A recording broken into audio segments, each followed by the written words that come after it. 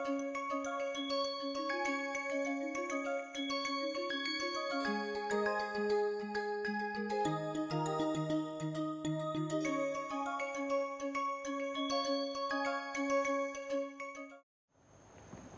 now let me just warm you up with this piece today.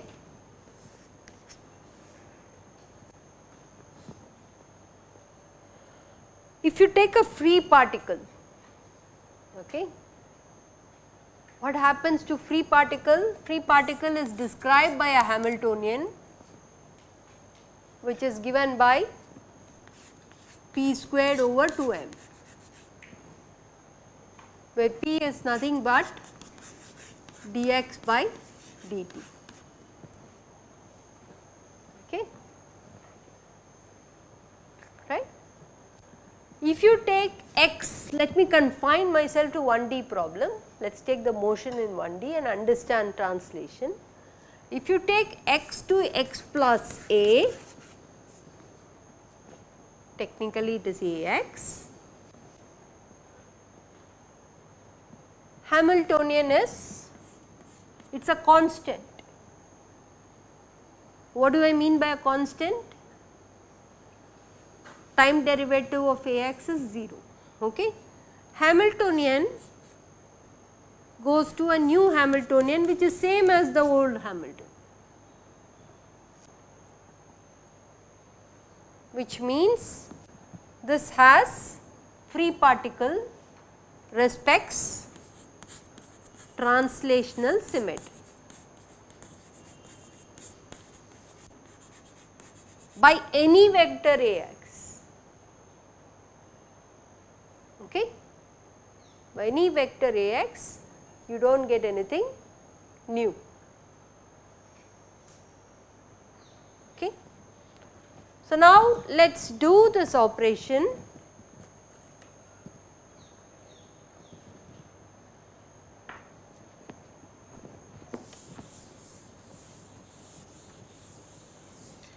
So, take a translation operator. Let us do it on some arbitrary function of x, and let us take this translation operator with unit A. It is supposed to give you function of x plus a. Okay. Now, I want to find what is the explicit form of this T operator, which when acts on arbitrary functions shifts the x position to x plus a. Correct? So, let us take x plus a. You are all familiar with Taylor series expansion. So, first will be f of x, then a times del by del x f of x. You do the del by del f of f and then put it at, you want you can call it x prime equal to x, right. You know what I am saying. A squared by 2 factorial del squared by del x squared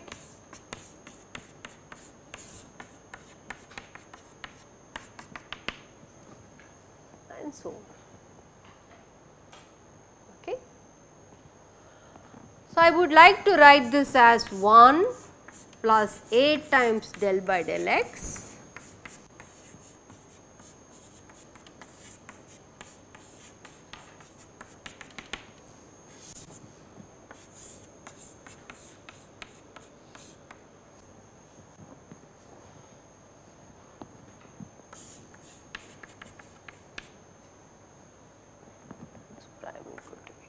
Okay.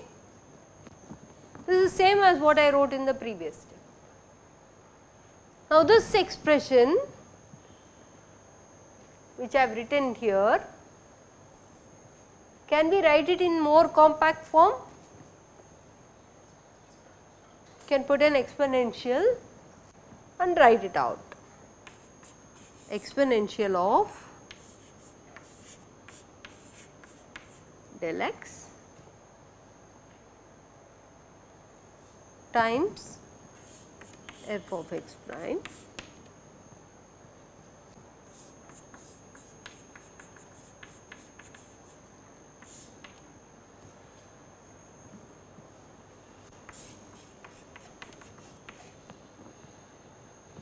okay. Now what is the T operator which does the translation by A? You know that. So from these exercise you can show that T of A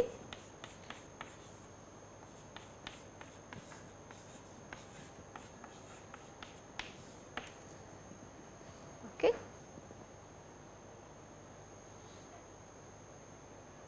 Clear?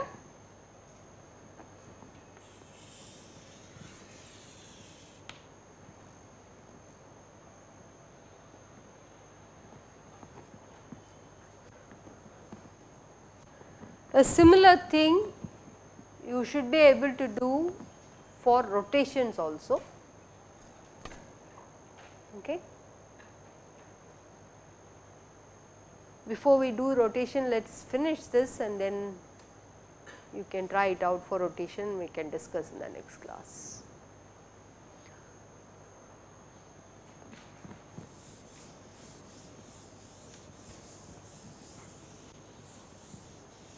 So what is the observation? Observation is that any operation which I do, let us take an infinitesimal translation.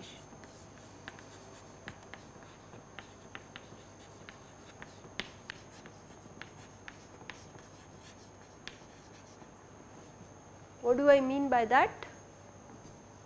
Let me call that A to be some delta A.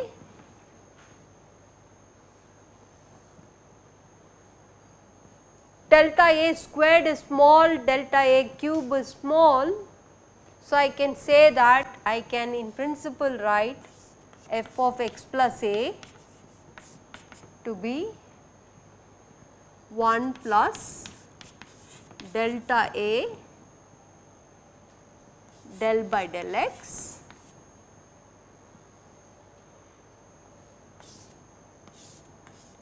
f of x and ignore all the other terms.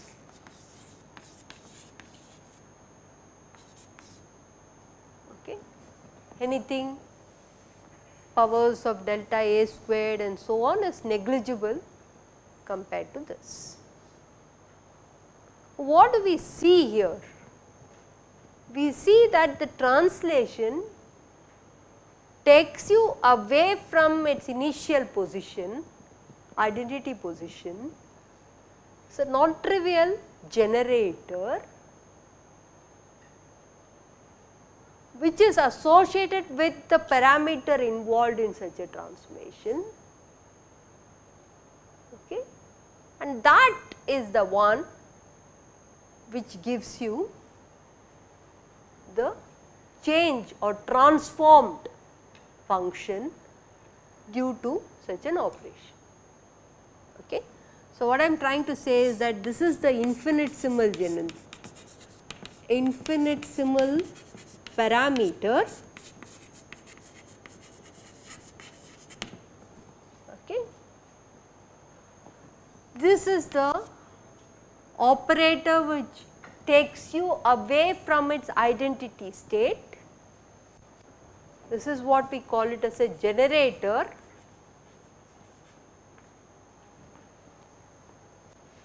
Okay. And once I have these two,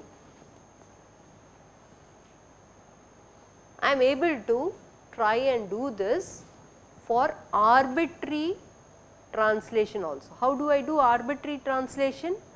If I want to do, suppose I say n times delta A is A, arbitrary transformation, then delta A can be written as A by n am I right? So, if you want to do phi of x plus a, I can do this as 1 plus delta a del by del x. How many times? N times you can do this and replace this by a by n. Take limit of n tending to infinity. This expression also you know.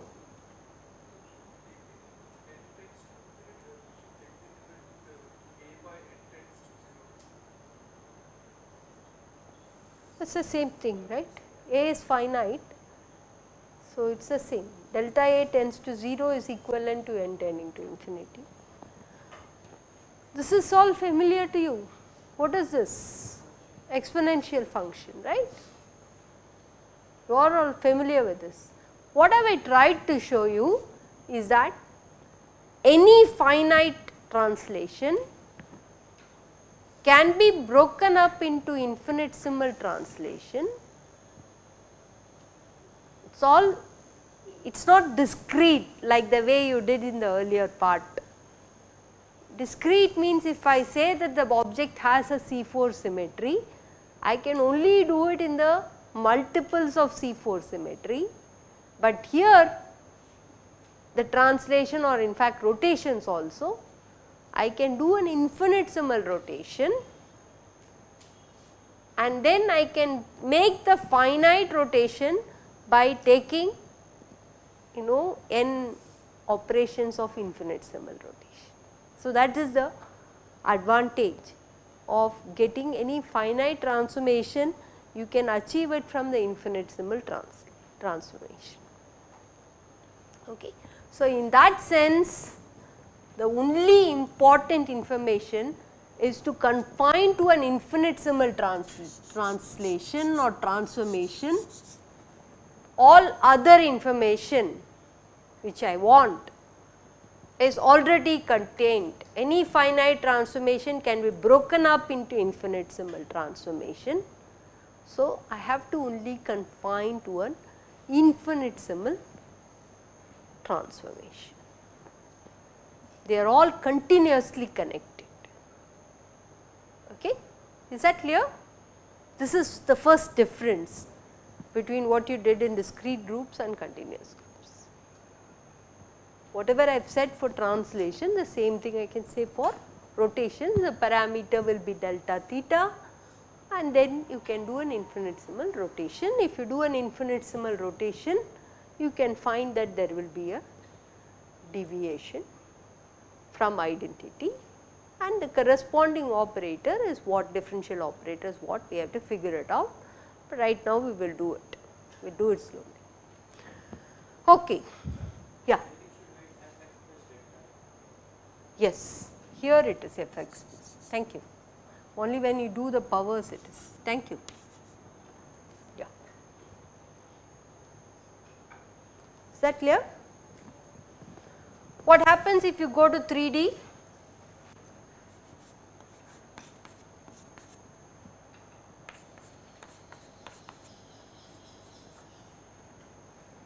That is also translationally invariant. What happens there?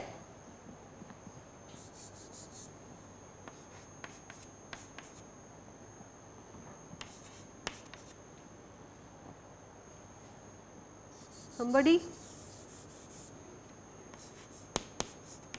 A dot del and so on.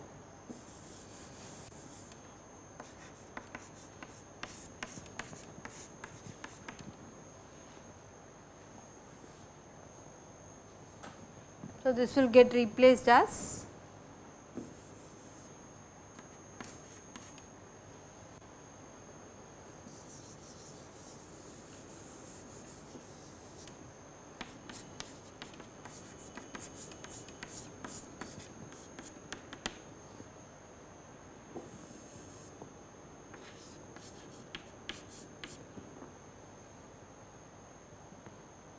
clear. So, what do we see? You will have translations generators will be del by del x, del by del y, del by del z. So, let me write that also.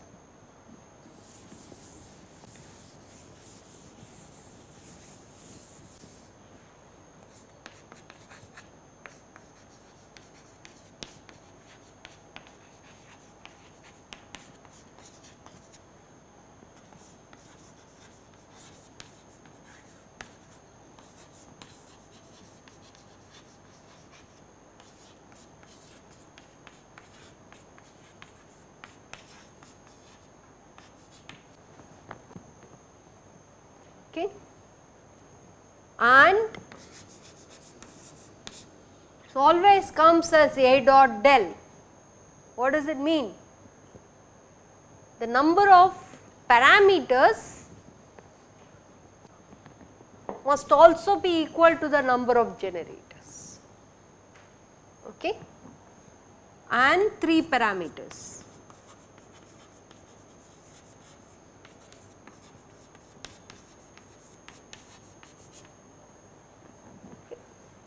So, number of parameters is equal to the number of generators is the next observation. And you also have this parameter having values between minus infinity to plus infinity, right. So, in some sense the parameter space is, there is no bound. It is a complete 3-dimensional space with no boundary, like it is unbounded. Okay. So, this is the observation for translation. Okay. Now, if you go to quantum mechanics and look at the wave function psi of x for a free particle, and if you say that it has translation symmetry, what does it mean? You will have a wave function. Let me do it in one dimension. Suppose it is like this, which has a peak, let us say at x naught or something. If you do a translation, the wave function changes to psi prime and the peak is going to get shifted, right, x naught plus a. But whatever I am doing here is same as whatever I am doing here. Okay. So, this is a function of x prime. So, psi of x and psi of x prime are not going to be different.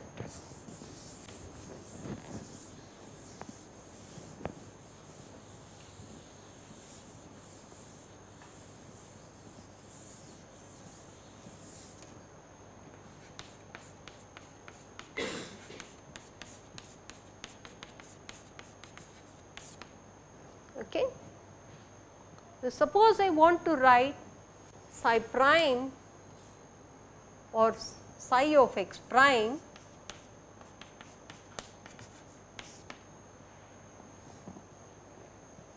x plus a, or equivalently I could use this property and write a slightly different thing. Shift the x to x minus a. So, this will become psi prime of x, okay, and then do the same Taylor series expansion is some t operator on psi of x, and you need to figure out what this operator is. What will that be? E to the power of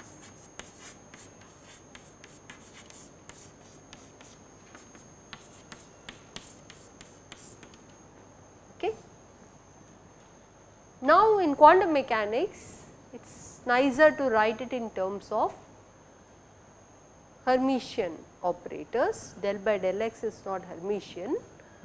So, you introduce your Hermitian operators, which are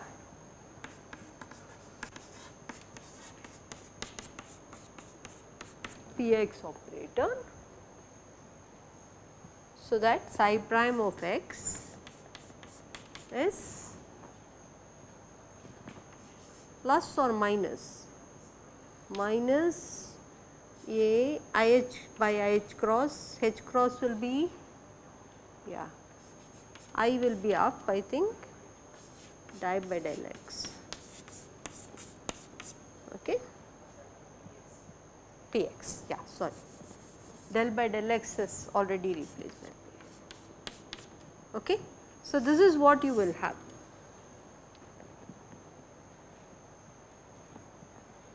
Such a transformation is not going to affect your physics.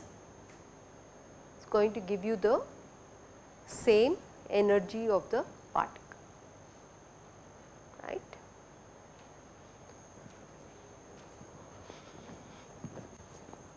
So, now what do we see in quantum mechanics? Because of making this operator to be Hermitian, you end up getting this I. You still have a parameter multiplying a generator.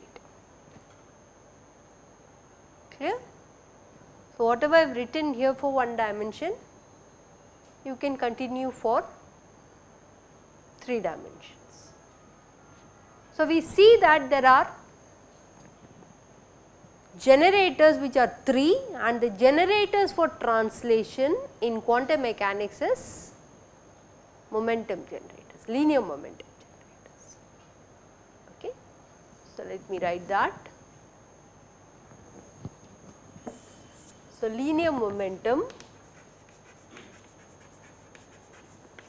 Px, Py, Pz are generators of translation.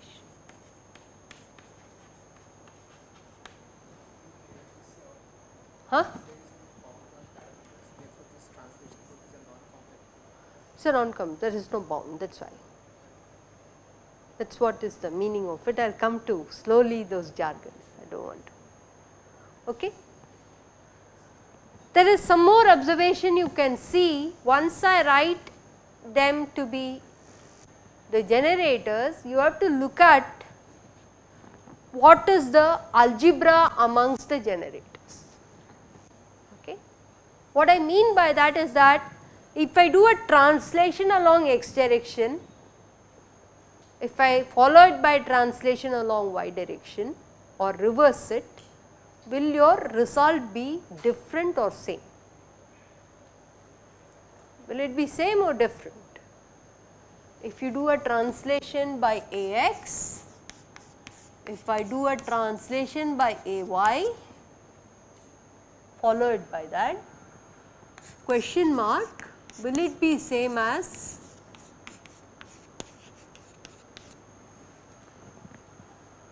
what is the answer? Yes or no? Will be same, right? Translation, what is this in your discrete group called as? Abelian. You call it as abelian, right? The order of operation is not mattering, then it is an abelian. So, here also if you do a translation, arbitrary directions, you can take an arbitrary direction by a vector and a b vector, or you do a b vector and an a vector, the final answer will be, this one can be written as T of Ax plus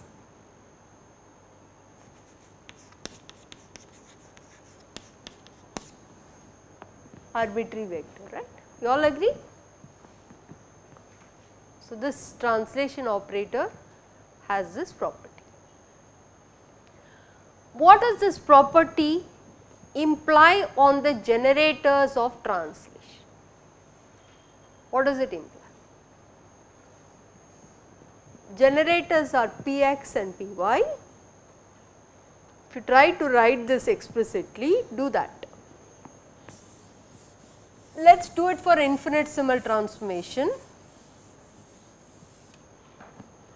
Let us take it to be delta A. Okay. So, what will this be? 1 plus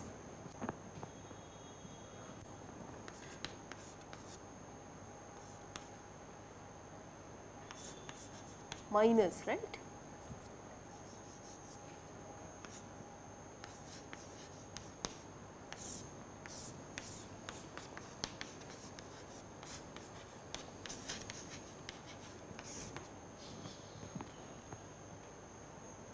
Let me take the difference and see whether it is 0 or non-zero.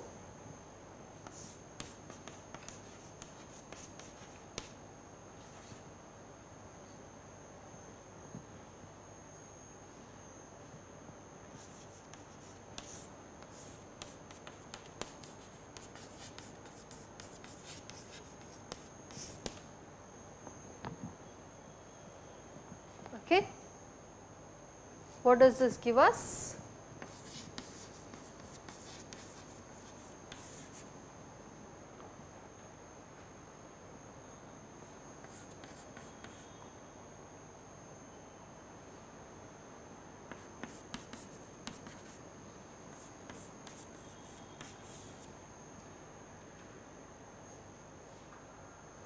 Already argued that this is equal to this, right. It is an abelian, which means this difference has to be equal to 0.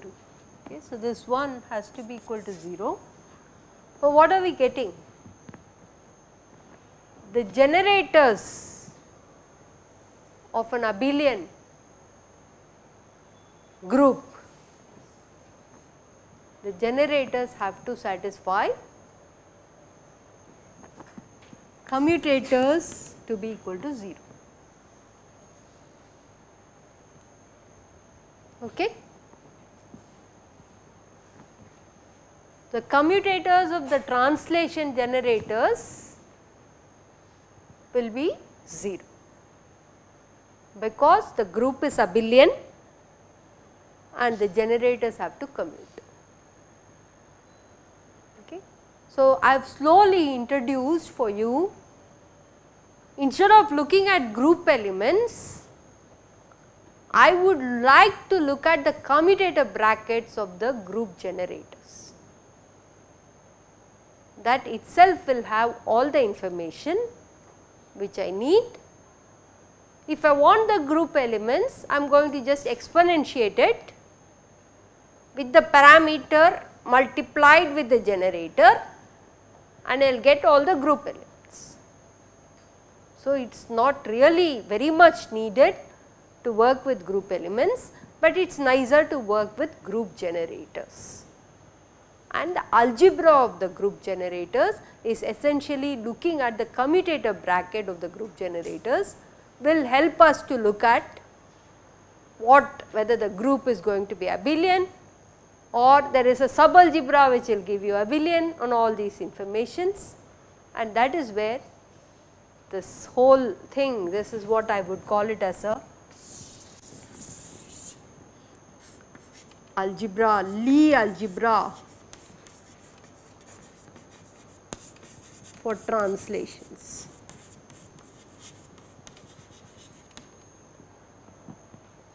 Okay.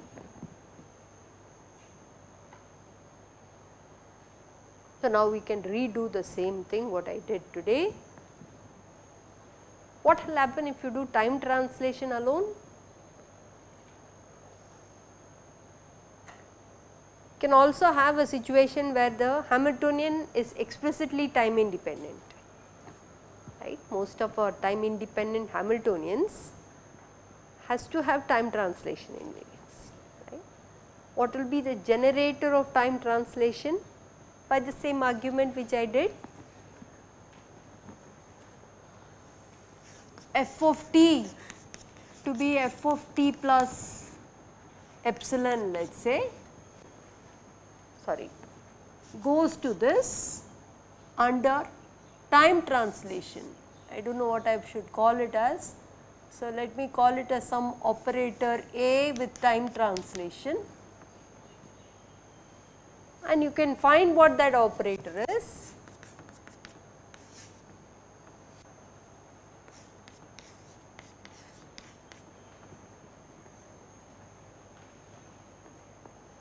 Is that right? Just like I did with A and del by del x, A is replaced by epsilon, del by del x by del by del t.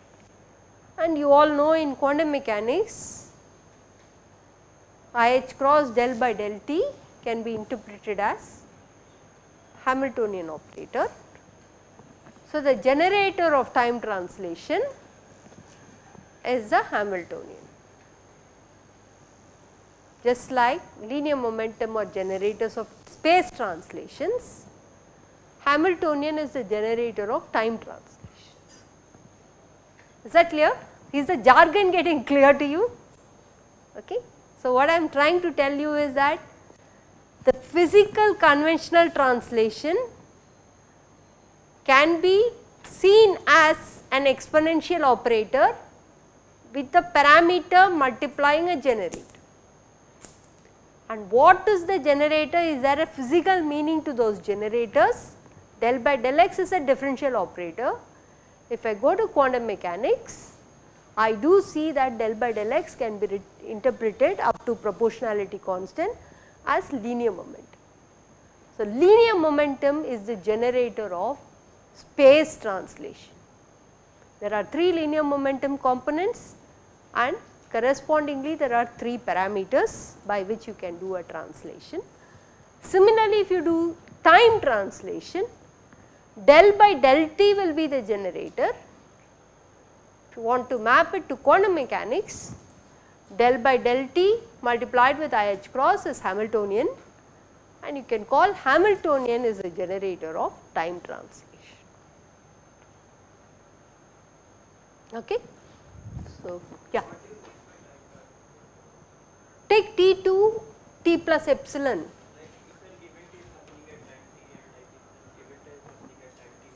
Yeah, if the Hamiltonian is independent of time, it should not really matter, right. The Hamiltonian is independent of time. You do the evolution mechanically, you know, you do the psi of t, how do you write it? You remember how do you do? You do write psi of t